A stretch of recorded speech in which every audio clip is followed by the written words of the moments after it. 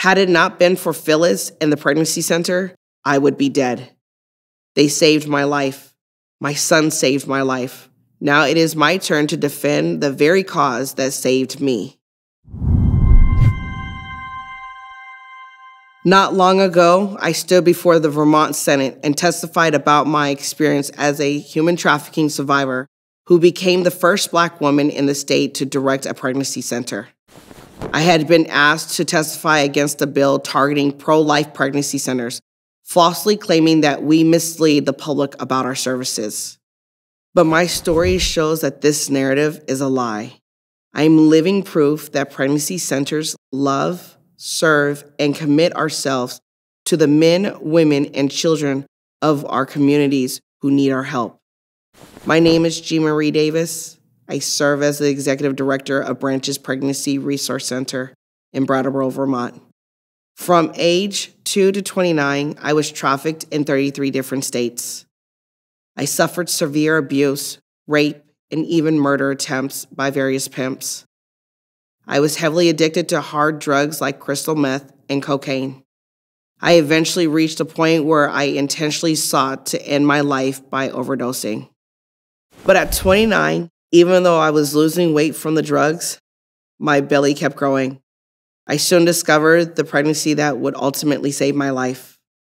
Completely apathetic, denying the pregnancy, my pimp demanded that I give him $1,500. I refused.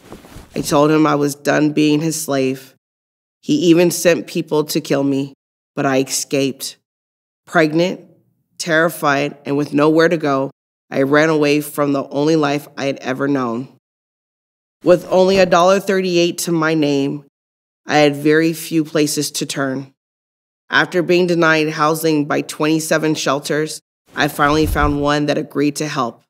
They connected me with a local pregnancy center where a woman named Phyllis changed everything. She called me with a single kind touch and the words, "I know a man named Jesus who can help you."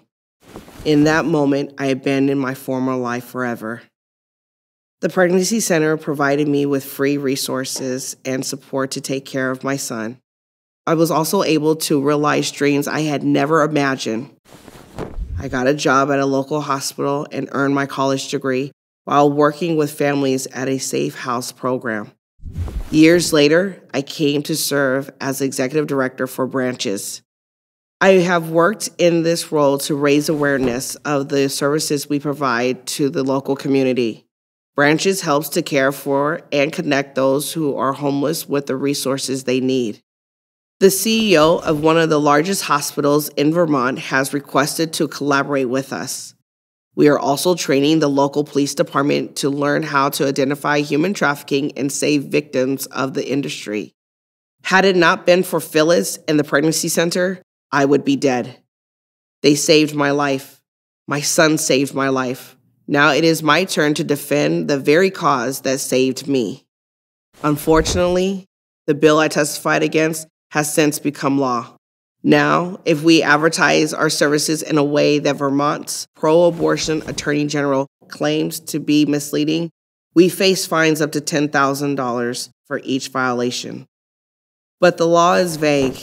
For example, one witness during a hearing on the bill said that even naming a pregnancy center, the Women's Center, should violate the law since it somehow sends the message that abortions are available there.